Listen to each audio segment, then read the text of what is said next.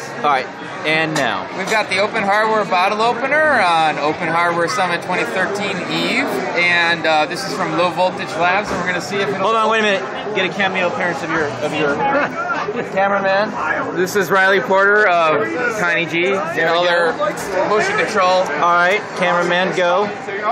We'll open source. Open source, open a bottle.